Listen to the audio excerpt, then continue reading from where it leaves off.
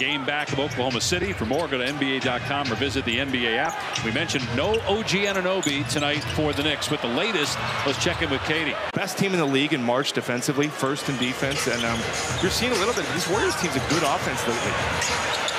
Nice move by TRAYCE Jackson-Davis, rookie out of Indiana. You know, he's one of these guys. He was, I think, a football quarterback in high school. And he's wow, okay.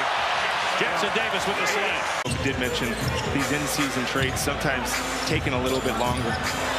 Long pass to Jackson-Davis from Chris Paul. And Jackson-Davis providing. The news is Wednesdays with Mike Breen. So, do you know how good of a play-by-play guy he is? I mean, it's unbelievable. Well, I did notice how much better you got from when you worked with me till now, and I realized Breen did the game with you. Breen helps me. Thompson trying to get free, but DiVincenzo hanging with him. Nice pass by Klay Thompson. Good awareness there. He saw the cutter, Jackson-Davis. Now Curry looking to run. Curry down the middle of the lane and missed it. The tip though from Jackson-Davis. 12 in the quarter for Brunson. Thompson off balance, won't go. There again, Jackson-Davis, another tip in. He had been struggling from the field. I mean, and that's where you just let him shoot that three. You know, is what you do on that one. Jackson-Davis looked like he had a dunk, but he gave it up. Good decision, away from Klay Thompson. He'd only missed 8 games the previous 4 years combined.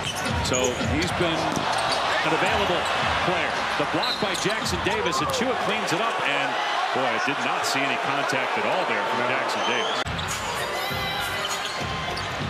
Thompson, the lob, Jackson-Davis called for it. Thompson found it, 7-0 run. They still have 3 games with the Bulls.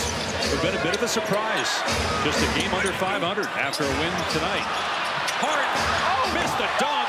Jackson-Davis blocked it. Hart thought he was fouled. And the Warriors down 11, a key game for them here at home where they've struggled.